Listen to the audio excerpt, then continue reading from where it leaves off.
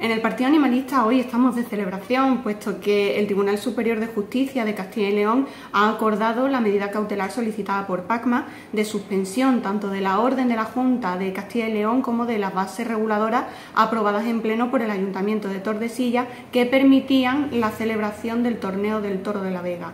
Estamos muy contentos porque un órgano judicial ha priorizado la vida y la integridad física del animal por encima de la celebración de este evento taurino, que por otro lado considera que no causa su suspensión ningún perjuicio al municipio, puesto que ya llevan varios años celebrándolo sin necesidad de causar ningún daño al animal. Así que hoy es un día histórico para los animales. Entre los argumentos que hemos expuesto desde el Partido Animalista en nuestro recurso para intentar justificar la posible ilegalidad de esta nueva regulación del Torneo del Toro de la Vega, aprobada por el Ayuntamiento de Tordesillas con el visto bueno de la Junta de Castilla y León, manifestamos una ausencia total de continuidad histórica de esta nueva regulación. Es decir, tal como está previsto ahora el torneo, no gozaría del carácter tradicional que se requiere para que pueda ser autorizada su celebración.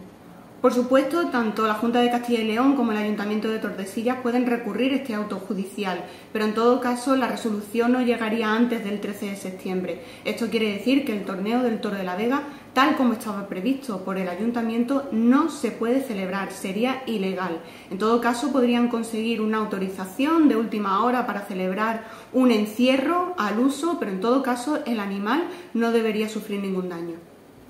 El trabajo del Partido Animalista en contra de la celebración del Torneo del Toro de la Vega en Tordesillas se remonta a años atrás.